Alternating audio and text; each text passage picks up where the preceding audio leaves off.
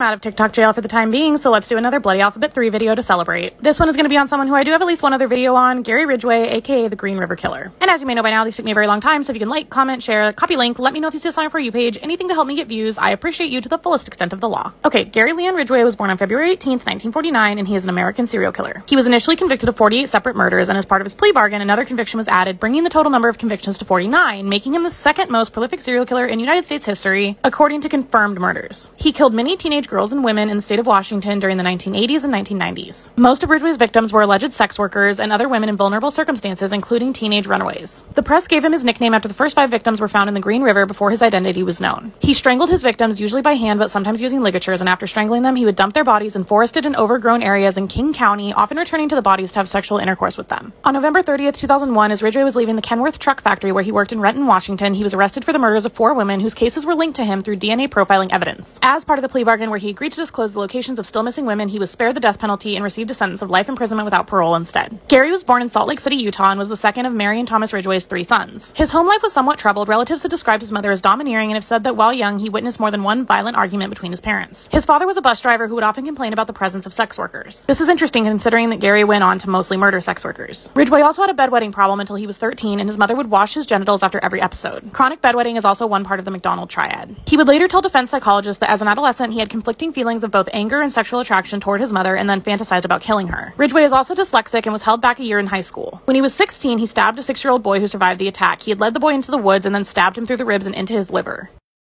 Gary graduated from high school in 1969 and married his 19-year-old high school girlfriend, Claudia Craig. He then joined the United States Navy and was sent to Vietnam, where he served on board as a supply ship and saw combat. During his time in the military, Gary had frequent sexual intercourse with sex workers and then contracted gonorrhea, and although he was upset by this, he continued the activity without protection, and his marriage thus ended within a year. When people who knew him were questioned about him after his arrest, they claimed that he was friendly but very strange. Women in his life also said that he had an insatiable sexual appetite, and he ended up with 3 ex-wives and many ex-girlfriends. He's currently still alive in prison.